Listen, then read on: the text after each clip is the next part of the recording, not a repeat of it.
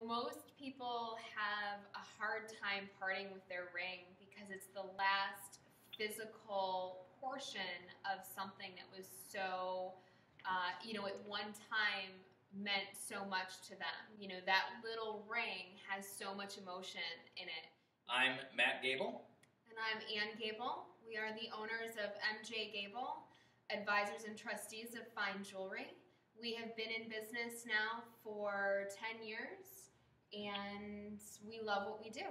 I've gone through this whole scenario before, and that kind of allows me and helps me to work with clients a little bit better understanding what they're going through and the challenges there. There are a lot of benefits to selling it financially, but also emotionally, to kind of end that last chapter, and close it. It's a sense of finality and a sense of big closure for, I think, a lot of people.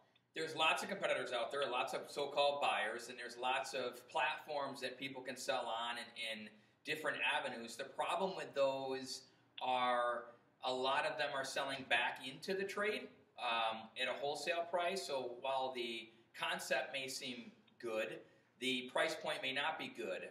The difference between MJ Gable and what we do a little differently is we actually recycle or repurpose these pieces back into the secondary marketplace to end user consumers. Their goal is to flip it fast and make their profit on it and move on, where our goal is to advise with our clients in the best avenue and make sure that they are receiving a fair price for that piece. It's always a weight off their shoulders and a complete new chapter, or a new book, I should say, in their lives. Because you are, finally saying, okay, I'm done. I'm ready to move on, and this is the last piece that kind of represents that for most people.